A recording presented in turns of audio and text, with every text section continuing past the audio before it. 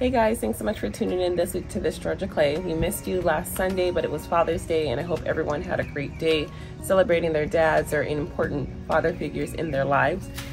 So this week we are partnering with Oto, showing you guys exactly how I get my front flower bed to stay so well hydrated, looking beautiful, flourishing. It's really been a game changer, and it's one less thing that I have to do in the garden. I'm also going to give you guys a garden update as we're spending most of our time this month outside. And guess what? Our fence got stained, or painted, shall I say, and I'm absolutely loving it. So make sure that you stay tuned to the end. Let's get into today's vlog.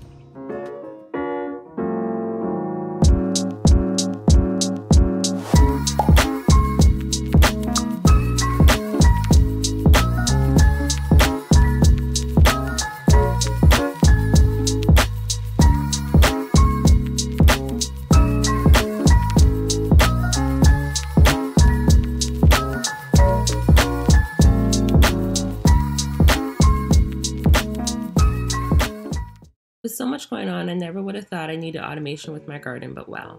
Oto not only saves time and money, it allows you to really enjoy your outdoor space by taking a major chore off your plate. Oto is so easy to set up, and so is the app. This is basically a 3D water printer for your garden and lawn. Once you set up the zones, Oto takes over from there and becomes your own personal watering assistant. They also offer their own in-house solutions for lawn food, pest, and odor control that dispense right from the unit. All you have to do is drop it in.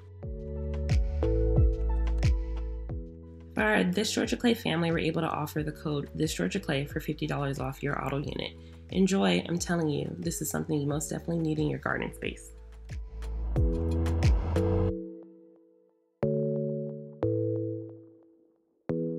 So I was so happy when they reached out to me and asked if I wanted to partner with them for this. I love this device because it's all automated when I am out of town. Last year I planted some hydrangeas. You guys will see a little snippet of that. And I was so worried about it. I had my neighbor water them for me when I was in Rome because they needed a lot of watering, especially the first year. So this minimizes that. It takes all the worry and stress. You'll be able to download their app here. It looks like their app is called Oto Lawn app, not Oto Loan. Oto Lawn app.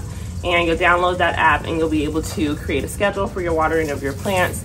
It's also is able to sense the atmosphere, so it'll know when it doesn't need to water, if it's raining or anything like that, overcast. It is solar panel here, so it's able to charge on its own. It does say in the directions to charge it overnight and then bring it outside, but because the front of our house gets sun like all day, we just decided to go ahead and be beneficial with that and a little bit more energy efficient and just let the sun do its magic and power it for us. So that's something just to think about if you live in an area that doesn't get that much sunlight, wherever you decide to put it in.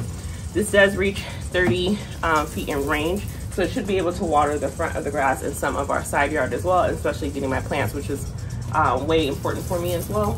So let's go ahead and set it up. Installation is really quick. You could either mount it into the ground within your flower bed. You can mount it up against our pillars, which we decided to do, but at the end of our porch. And let's go ahead and set it up.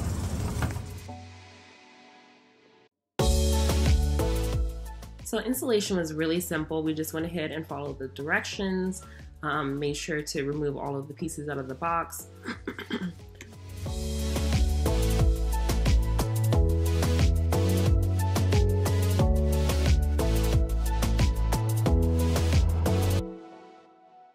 So when setting Oto up, you'll want to make sure that you open the inside of the unit because that is actually where the plug was hiding. So because we decided to go ahead and let it charge on solar, we decided to opt out of using the charger to actually plug up the unit itself. It was really simple. I went ahead and got our water hose that was located on the right side of our home and went ahead and attached it to the Oto. We were going to go ahead and mount it to the pillar itself, but because we have that brick ledge that actually borders our patio, we decided to go ahead and just let it sit there, and it actually was enough space, and Oto was just slim enough just to fit right in that little crevice. So we just went ahead and left it like that. But here it is all set up. They kinda tell me what I'm thinking. So it's been a couple of months since we've been using Oto, and I have to say that it's really been my companion in the garden. I really haven't had to do any maintenance here. The water consistency is great. I love the app. It's very user-friendly. I'm able to adjust the schedule. Now that it's getting a little bit warmer, I've adjusted Oto to go ahead and water the front flower bed about 3 times a week. just depending on the weather. But also that's another thing when it comes to weather, that because it senses the atmosphere, I don't have to do anything. Like, it has a schedule in the app that tells me if it's gonna rain or not. It won't water because that would be a waste. So it's very self-sufficient, it's very energy efficient. I absolutely love it. Another thing as well that I do love is now that it is mosquito season, Oto does come with some helps with that. So this is a kills and controls adult mosquitoes and ticks. And you just go ahead and connect it to your Oto, and then once it's watering the flower bed, it'll also spray the solution as well to cut down on those mosquitoes and get rid of those pesky pets, because they have been biting your girl up when I'm in the garden. So that's one thing that I love. And let's go ahead and set it up. So everything is color coordinated for you, so you'll just match the color on top of the bottle with the corresponding color inside of Oto. So let's go ahead and set it up here. Go ahead and slide it down. Before I do so, I'm gonna put on the top, and then this will just disperse a perfect amount. It already smells kind of like centinela, so a centinela candle to help cut down on those mosquitoes. So they also offer lawn food and then the odor control for your pets. Since we don't have a pet currently, I just don't necessarily need to use that one.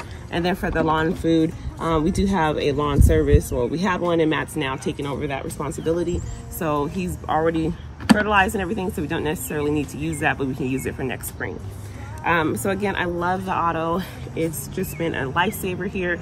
Don't have to worry about it because a lot of my stuff isn't on drip irrigation and I don't have a sprinkler system. So this is one less headache that I have to worry about when it comes to watering the flower bed. So I wanted to give you guys an update of the garden space. Again, with the help of Oto, it's really been a lifesaver. It keeps everything thriving, growing healthy. I'm really enjoying it. Everything is just doing so well. Even this, I don't even know what this is still, but it's getting big. It's flourishing. So I guess it could stay here as long as it stays a little bit more compact. I did want to show out that I did change out the petunias. They were just looking a little tired, a little ratty. So I did change these out with Calabacoa. I think that's what it's called, and sweet potato vine.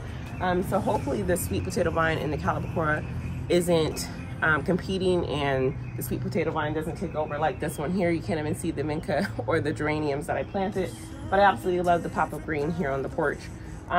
So the moment that you guys have been waiting for, our beautiful fence. I know a lot of you guys have went back and forth, and there was a lot of comments last week that said I'm gonna paint it black. I don't know why you guys think I'm gonna paint everything black. I think even our neighbors are like, you need to paint it black, and I'm like, why? So anyhow, I went back and forth. It was either going to be white or it was going to be this color here, which is my front door and garage door. It's a light French gray. I think it goes really well with the exterior of our home. So I went back and forth, and I was thinking, like, what should it be? I did consider black, but I wanted to do something entirely different. So now the final moment that you guys have all been waiting for.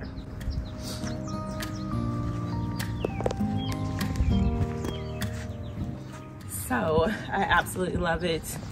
I hope you guys love it too. Look. The color is called Ultra White.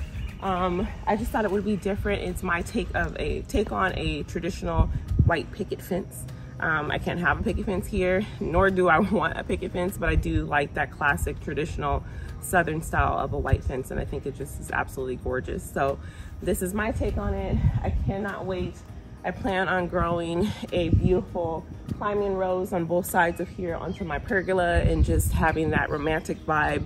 Again, planting some hydrangeas here on the side just to soften it up a little bit, but I absolutely love it. It's still getting stained and painted, but again, with the current rains that we're having and are forecasted for the rest of the week, it's just taking a little bit longer. But I did go ahead and order some lanterns that are on our black pergola that will be up here, and I think that it'll be absolutely gorgeous. It's just a nice treat from the street when people drive by, and then also for something for me to look at and enjoy each and every day.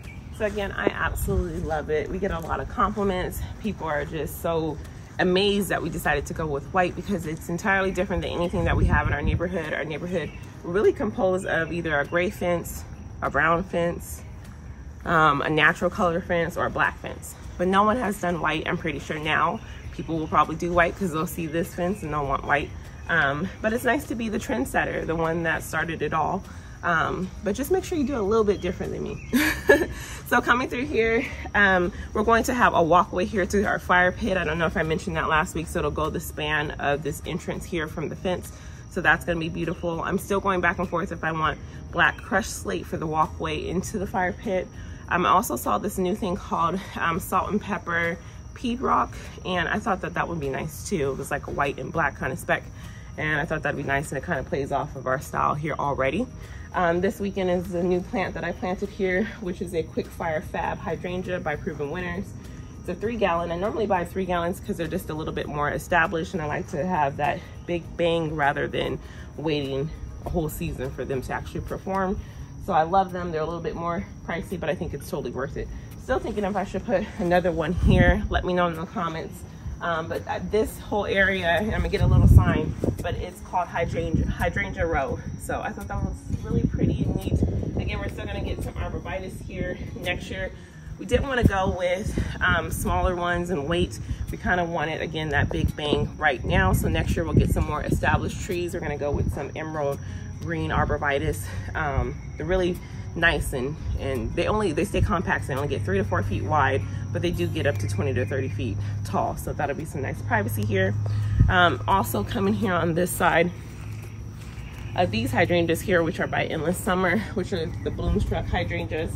So they're gonna get about 3 to 4 feet wide and tall, so that'll fill in here. And then I'm also thinking on both sides of the walkway that we'll put some, what is it that I wanted to do? Some boxwoods along the side, just to create more of a pathway so no one is tempted to step outside of the walkway and just walk wherever they want to. It's designated, you can't really do that. It's nice and symmetrical. So that's something that I'm working on. Coming back towards the back here, I did plant some alliums this weekend. Again, alliums are a onion plant, an ornamental onion. So it's not an onion that you would cook or eat, but they do have these beautiful bulbs here that flower. This one, all 3 of them are Millennium is the type. I know Proven Winners sells one called Serendipity. It's been a little rattled here because, again, it's been raining, so that's something that we're working on and fixing. And then down the slope, we have plans again of putting a tree line of trees here for some privacy.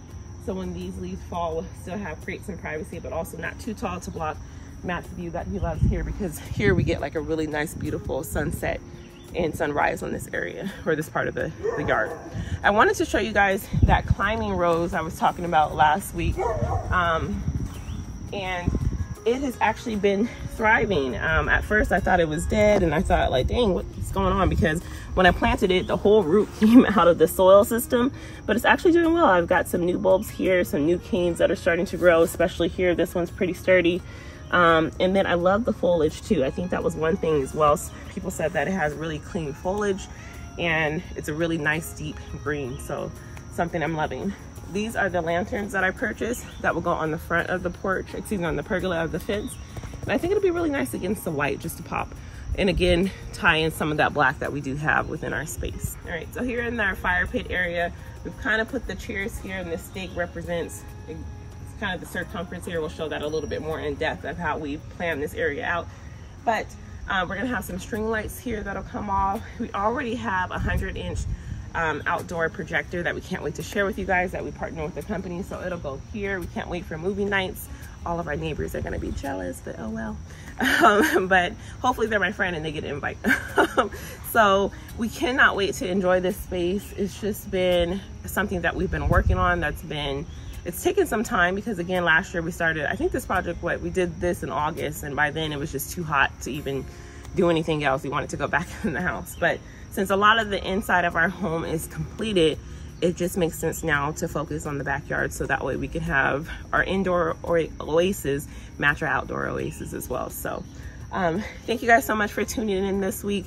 Again, I absolutely love the fence. Let me know what you guys think about the white.